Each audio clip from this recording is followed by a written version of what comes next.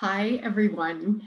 My name is Lori Peak, and I'm a professor of sociology and director of the Natural Hazard Center at the University of Colorado Boulder. I am so excited to be with you today to share 7 lessons from 70 years of social science disaster research. To begin my presentation, I want to tackle this question of why do social scientists study disasters? I know I have been asked this countless times because people, I think sometimes they hear about disasters, they think they're sort of the purview of meteorologists or engineers or others in more technical disciplines. But I say that social scientists study disasters because disasters are inherently social events. And so I want to begin with a brief history of how and why social scientists got involved in the study of extreme events. We typically point to Samuel Henry Prince's dissertation. He was a doctoral student at Columbia University in 1917 when the Halifax munitions explosion occurred in Canada. And he was captivated. He ended up traveling to Nova Scotia to study this event, and he wrote a groundbreaking dissertation called Catastrophe and Social Change.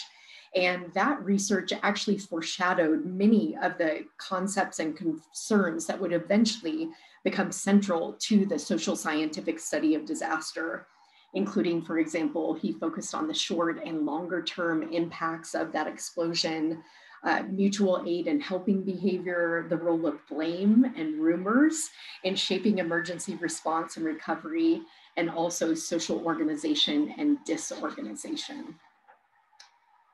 Decades would pass, however, until social scientists really began to study disasters systematically. Most researchers in the social science side really point to the beginning of our field in the late 1940s and early 1950s, following the end of World War II, as the United States was entering into the Cold War. There was a great deal of concern at that time in our US history about how the American civilian population would respond under conditions of extreme duress. And this led the United States military to actually begin to fund a small cadre of social science research teams to have them go out into the field after tornadoes, train derailments, earthquakes, and other unexpected events to study human behavior in the aftermath of these events. The assumption of those early funders was that people would panic and that chaos or social disorganization might ensue. But very quickly, the number of case studies began to mount that showed that the reality was actually quite different than the assumption about human behavior in disaster.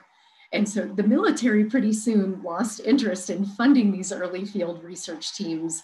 But fortunately, the National Academies of Science, as well as the National Science Foundation, really saw the value in social science research in the context of disasters. And so they picked up where the military left off and really continued to support and cultivate this emerging area of study.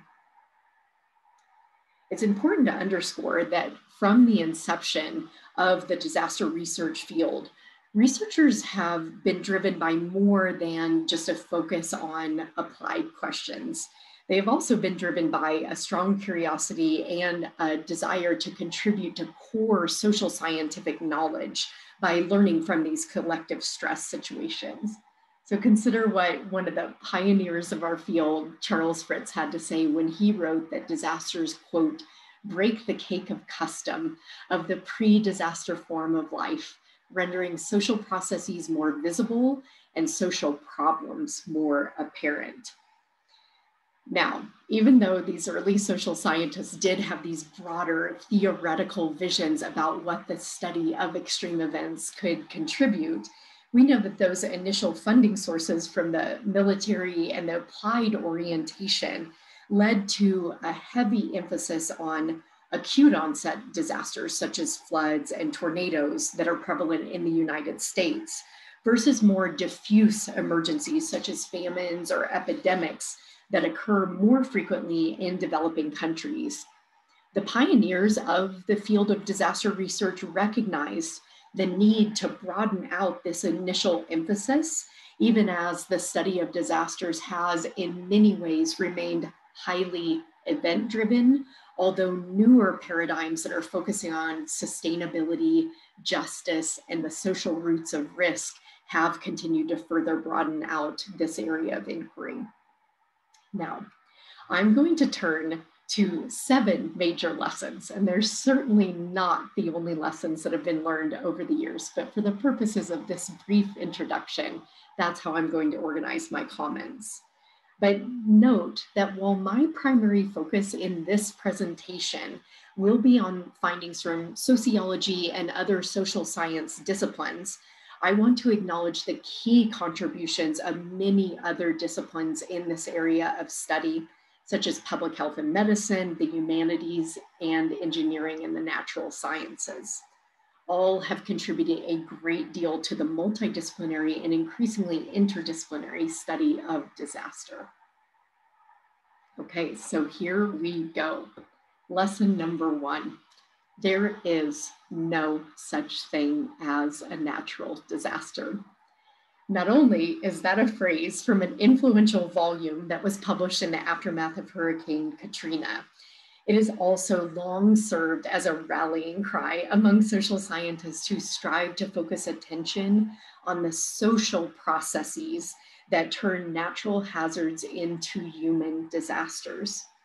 As others have argued elsewhere, the problem with this term natural disaster is that it puts the emphasis on the word natural, subtly shifting responsibility away from the fact that disaster losses really emerge from historical, economic, political, and social root causes. In fact, as sociologist Robert Bullard has argued, quote, what many people call natural disasters are in fact acts of social injustice perpetuated by government and businesses on the poor, people of color, the disabled, the elderly, the homeless, those who are transit dependent and non-drivers, groups least able to withstand disasters.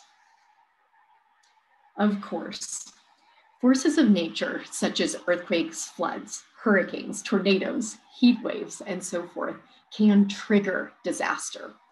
The severity of the crisis that follows, however, is not simply a function of wind speeds, rainfall amounts, ground motions, or temperature extremes. It is the interaction between the natural hazard, the condition of the built environment, and the status of the social structure and economic context that shapes the landscape of risk. It is also the interaction between the environment and society that influences whether a disaster will follow. Second lesson. Key typologies and shifts in terminology have shaped our focus in this field, and particularly what we do and historically have not focused on in the field. I will use the term disasters throughout most of this presentation today, but it is important to note that given their social nature, that social scientists have tended to treat emergencies, disasters, and catastrophes as analytically distinct. So these terms have long been debated, and there are literally entire books that have been written trying to understand the differences in terms of the scale and impact of emergencies versus disasters versus catastrophes. But there is a general agreement that the differences in terms of scale is associated with the seriousness of impacts to human and other environments, the entities who respond to the events, the level of public participation in providing assistance, and the degree of recovery challenges that follow. So if we want to think about this for our purposes here, an emergency is really defined as a narrow scope incident, such as a house fire, a vehicle accident, or a limited hazardous material release, where a fire department, police department, or other emergency medical agencies might be able to deal with the specific emergency, and there would be very little sort of wider spread community disruption. A disaster, on the other hand, actually is defined in many ways, by its disruption at the community level. And so a disaster is something that causes much wider spread damage, suffering, and loss, and disruption to routine functioning. And so a disaster oftentimes also has a much longer recovery period after an emergency and requires many different entities in terms of the response. Then if we want to think about sort of even a larger scale event, that's when we oftentimes refer to a catastrophe. These are events that have a large scope of impact that oftentimes affect not just multiple communities, but perhaps even multiple states or even nation states.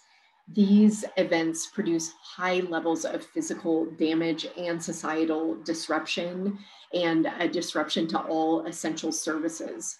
The recovery from catastrophes is oftentimes measured not in months or even in years, but may need to be measured in decades, or even some people are arguing in terms of generations because of just the broader scale of impact.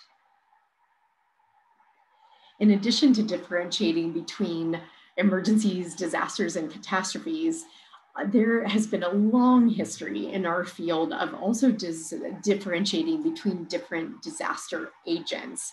And so oftentimes, writing in this field does distinguish between natural hazards, technological hazards, episodes of mass violence such as terrorism or school shootings, and then riots.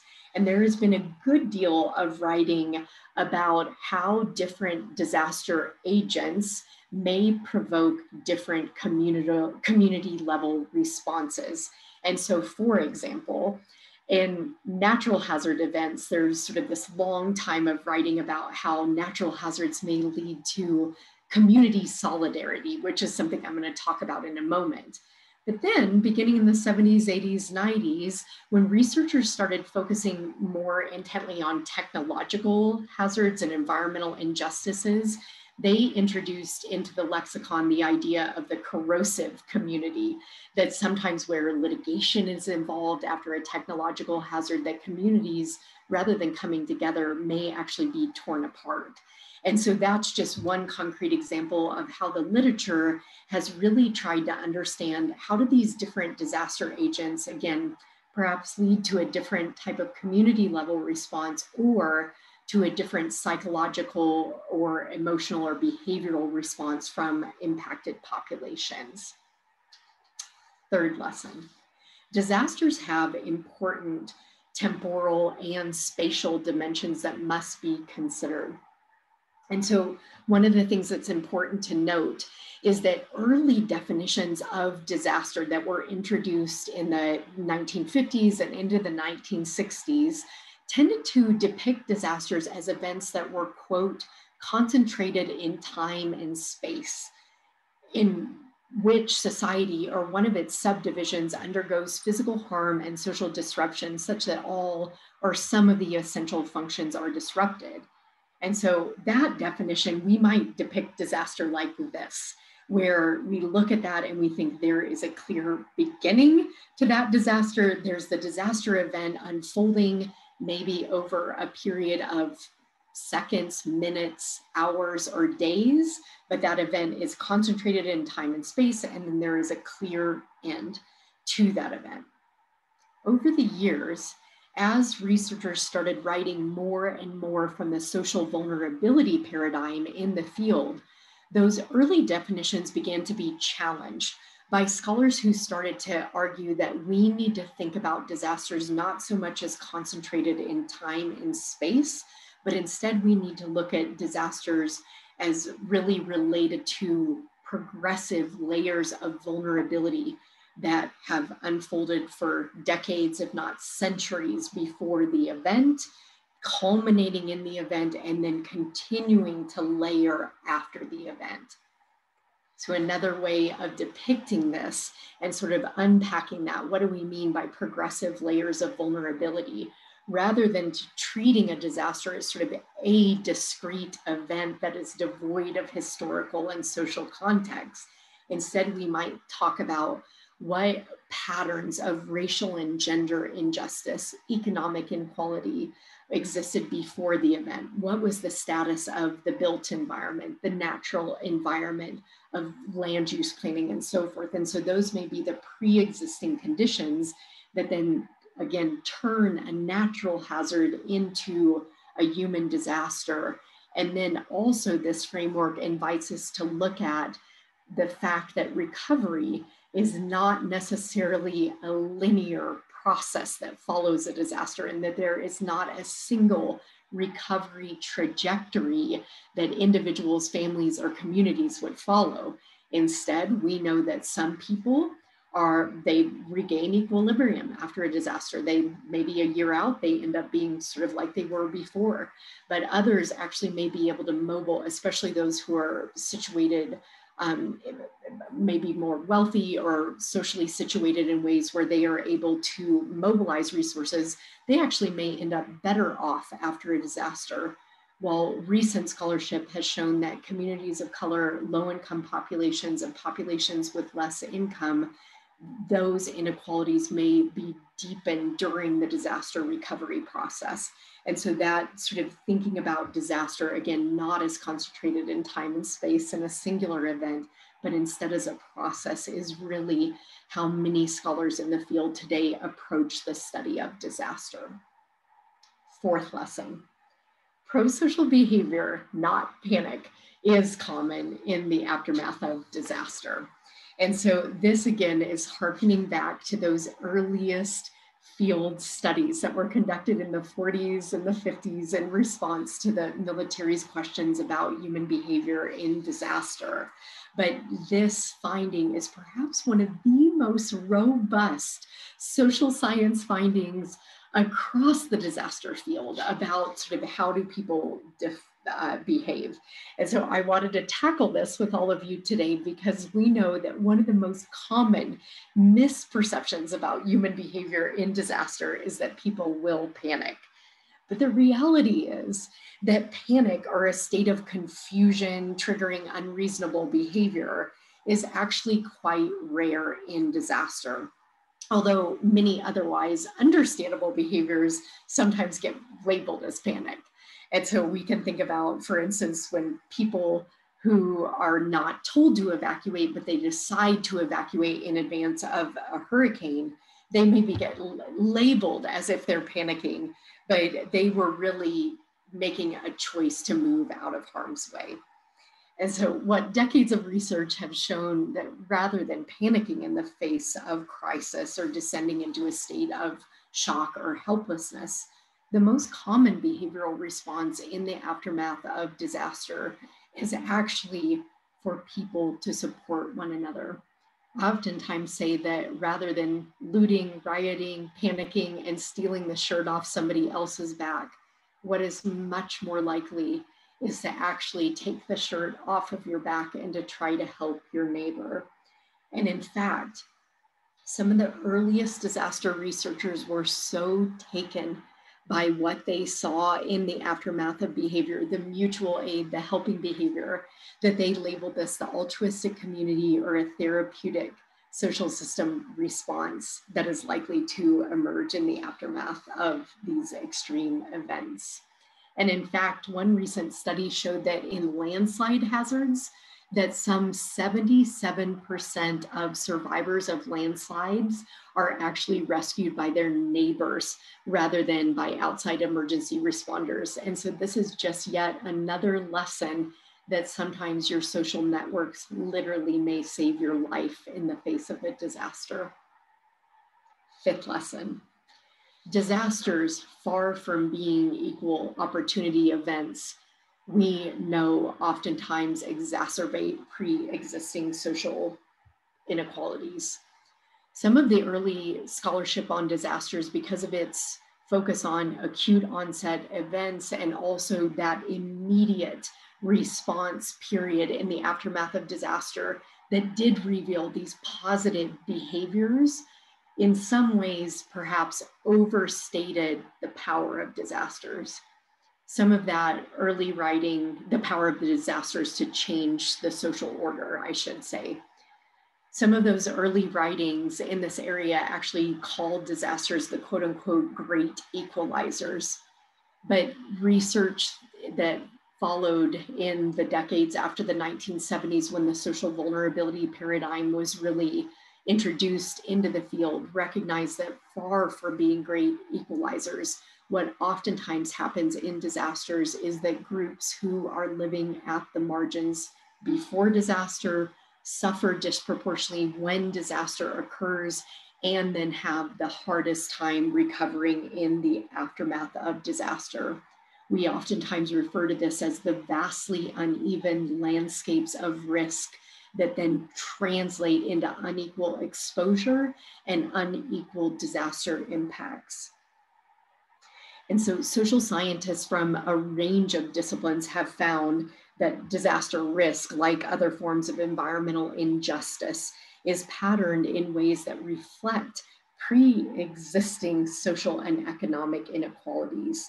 And so groups that are marginalized and have less power and resources, they oftentimes, again, have a harder time preparing for, responding to, and recovering from disaster. Some of the groups that have received the most attention in the disaster literature include people who are living in poverty, people of color, women, children, the elderly, persons with disabilities, and renters, in terms of groups that, again, experience pre-disaster marginalization, disproportionate impacts, and oftentimes protracted and delayed recovery periods. A sixth lesson that we have learned from decades of disaster research has to do with who does the work in this field. And it's important to underscore that disaster management is not just a domain of specialists.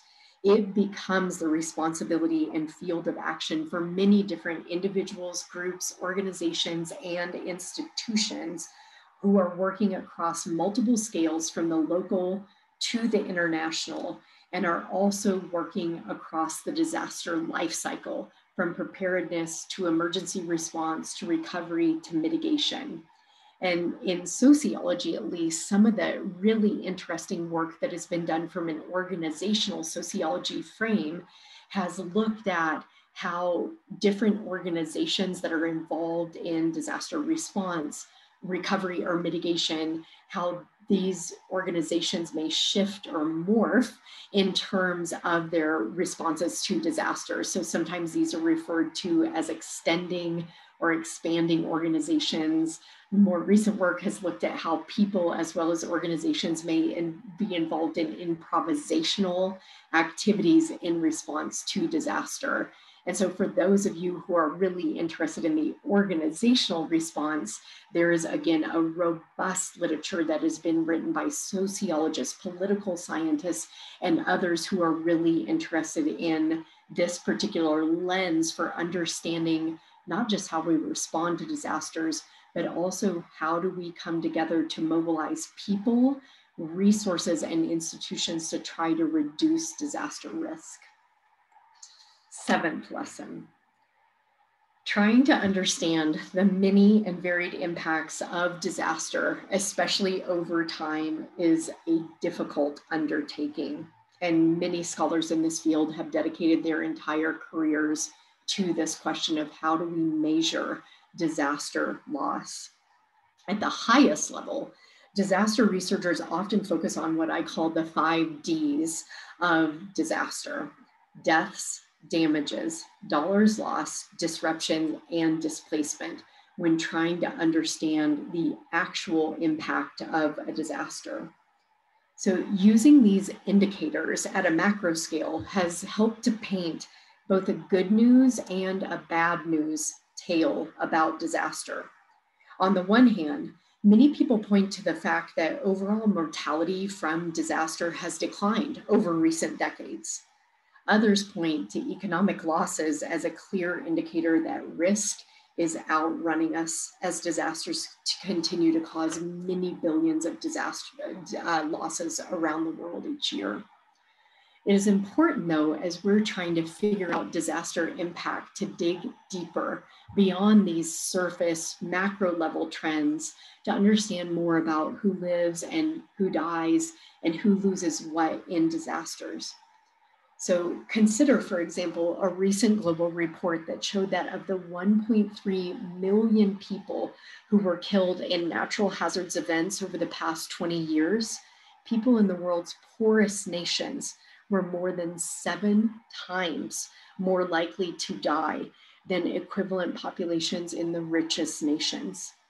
The United States and other high-income countries have dramatically reduced overall disaster mortality, largely due to enhanced building codes and standards, stronger government enforcement of mitigation policies, advanced early warning systems, and other interventions. So that's one story about disaster loss. Another story related to economic loss also varies. But overall, we know that economic losses from disaster are on the rise globally. So according to a recent report, also a recent report on this that looked at the time span from 1998 to 2017, countries experiencing natural hazards losses that became disasters reported $2.9 trillion in economic losses. And due to higher asset values, the United States alone accounted for about 1/3 or 945 billion of those losses. And so while it is important to underscore that high-income countries like the United States bear the brunt of absolute economic losses in disaster, it's low to middle income countries that suffer disproportionate losses that can erase decades of development progress. Now, diving a little bit deeper into the 5 Ds, it's also important to underscore that in terms of each of these Ds, there are multiple indicators that researchers oftentimes look at, again, both in the immediate aftermath of disaster, but as there has been more long-term disaster research over time, we're starting to see more and more rigorous studies that are really trying to track how do these impacts unfold in people's lives over the months, years, and even decades in some of the longest running studies in our field. So in terms of deaths and injuries, some projects have looked at not just deaths or mortality, but also physical injury and emotional and behavioral health. And while a meta review in 2003 showed that most psychological studies of disaster were actually completed within 6 months of the event. And so much of what we knew about emotional health was really, again, a narrow slice in time. In the aftermath of Hurricane Katrina, I'm glad to report that many scholars started conducting longer term studies of disaster so we could really chart mental health distress over longer periods of time. Similarly with damages, oftentimes researchers will assess damage to the built environment, ecological loss, agricultural and crop loss, loss of cultural property, and many other forms of destruction that may occur in a natural hazard or other disaster event. In terms of dollars lost, we know there are rigorous assessments of both so-called direct losses that may occur in the context of the disaster, but also indirect losses that are oftentimes traced to the longer term or ongoing disruptions that follow disaster, such as related to business closure, school shutdowns, childcare closures that keep parents out of work, and critical infrastructure failures such as loss of power, water, and power and water that can also delay the response and recovery process. Again, in the aftermath of Katrina, there has been an increasing amount of scholarship that has also looked at this 5th D of displacement. And that is referring to both temporary displacement as well as permanent displacement when more and more people are unable to return to their homes because of ecological loss or complete community disruption. Okay, so in closing, Your professor asked me to think about what are some of the key considerations for the future and where are we going in this field. So just like there certainly weren't only 7 lessons that I could have shared today, there are so many considerations for where we're going, and I hope you all are going to be a part of helping to chart our course. I'm just going to end today with 5 key considerations that 2 colleagues and I recently came up with when we were working on a meta review of the literature. So first consideration, that moving into the future, we are going to need more convergence-oriented research that is deeply interdisciplinary, problem-focused, and solutions-oriented. This is going to be key to addressing the grand social and environmental challenges that we currently face. Right now, we know we are living in a time of rapid climatic change, social change, growing inequality. All of these forces and many others are culminating in more and more disaster losses. If we are going to tackle these grand challenges, it's not going to happen in isolation. It's going to happen through us coming together across disciplines, across organizations, focusing on characterizing the problems, but also making sure that we are spending an equal amount of attention working on the solutions to these problems. Second key consideration for the future is that we need to make sure, as we are doing disaster research, that our ethical considerations are being given the same primacy as our research questions. And so what that means is that we need, as researchers, when we are doing this work, we need to center our ethics and to ensure that we are always respecting the dignity of our participants in our studies, while also ensuring that our research remains as rigorous as possible and is advancing new knowledge.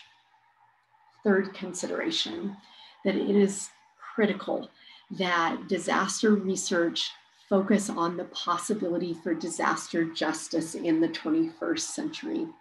Such a shift could help us in the disaster field to build and strengthen ties with environmental justice and climate justice scholars, while also continuing to advance our applied and theoretical frameworks in the field. I argue that when these powerful insights merge from disaster research and environmental justice research, that we can see the possibility not just for exposing the social roots of environmental harm, but also for illuminating how we can move toward a more just and sustainable future. Fourth consideration, we must acknowledge the strengths and capacities of the people that we study. Sociologists have long pointed out that those who are affected by disaster are not just helpless victims waiting to be saved. And it is clear that adults, as well as children and youth, have enormous strengths and capacities that can transform disaster preparedness, mitigation, response, and recovery efforts. But even with this frame in mind, we know that much social science has continued to focus on disaster-related disparities, inequalities, and vulnerabilities. And this is absolutely understandable given our focus on patterns that shape our social world.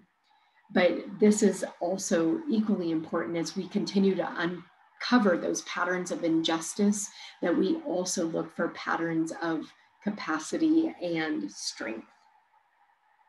Fifth, there needs to be a major investment in promoting public disaster science alongside other forms of public scholarship. From the inception of this field, researchers have been driven by a desire to make contributions to both knowledge as well as to practice and policy. But to further these efforts, we're going to need investments in formal institutional mechanisms that will help us to bring our disaster science to the broader public.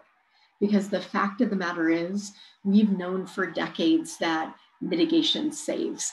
That for every $1 we invest in mitigation, we may save somewhere between $4 to $12, depending on the natural hazard type that we are considering. And so we know that mitigation saves, but we continue to see disaster losses escalate. So as we move into the future, it's going to take all of us in this field taking our science and moving it into practice and into policy, but also into communities as we work to convey what we know so that we can help to reduce the harm and suffering from disasters. And so with that, I want to thank all of you for your time and attention today. And I wanted to encourage you to please sign up for resources from the Natural Hazard Center, as well as from our Converge facility. We have many different lists with various opportunities. We have free publications, webinars, trainings, and other materials that we hope you will take advantage of, and funding programs we hope you will apply to support your research and the important work that you do. Thank you again, and please take care of yourself and others.